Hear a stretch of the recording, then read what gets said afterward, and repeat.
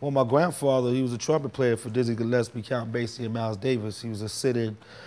As a matter of fact, I have the same trumpet he bought in 1940 with the same case in my studio at home.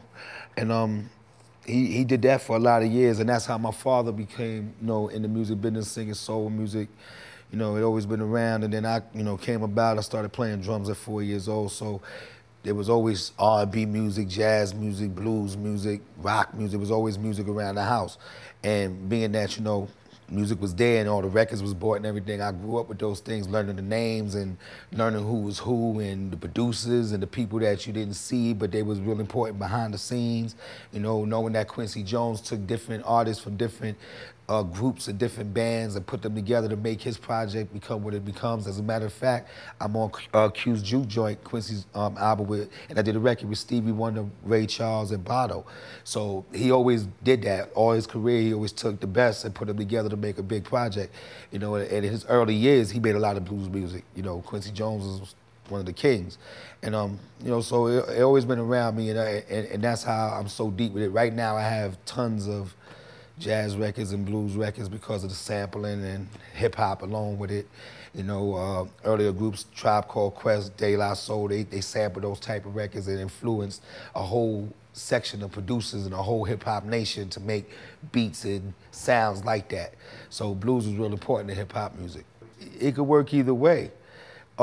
If you look at Spike Lee movies, most of Spike Lee movies are made in New York, Brooklyn, stuff like that. But if you listen to his background music, it's jazz, it's blues. It paints the picture of what he's trying to get to you.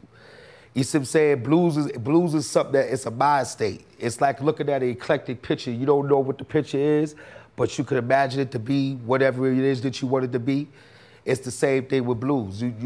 Once you close your eyes and you listen to it, you can imagine it to be whatever you want. You can, like you said, you can feel sorrow, you can be upset, you can be mad, you can be happy, you can be whatever you want. You can feel like telling a lie, you can feel like telling the truth. Whatever it is that you want to do, you can make it, paint it the way you want. So that's why it all meshes together, and that's why everything can come to blues just like hip hop. It's so versatile that everything can come to it. Just like the Blues Travel Band.